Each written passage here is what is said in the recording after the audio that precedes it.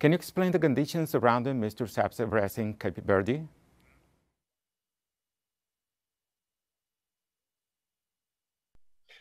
Gladly.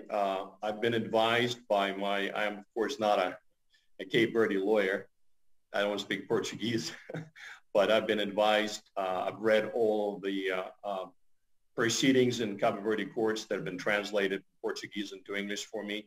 I've been told by my colleagues who represented Mr. Saab in Cape Verde, who are very good lawyers, that he was extradited by Cape Verde, transferred to the U.S. custody before the final judicial determination by Cape Verde courts, which is highly irregular, highly improper, and it's something that we have brought to the attention of U.S. courts.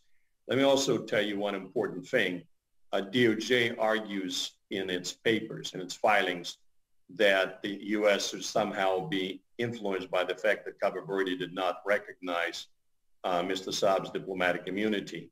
They're wrong on two counts. First of all, U.S. has an independent obligation as a sovereign country that has signed the Vienna Convention and enacted the Diplomatic Relations Act. It has an independent obligation to recognize Mr. Saab's diplomatic immunity, irrespective of what Cape Verde has done.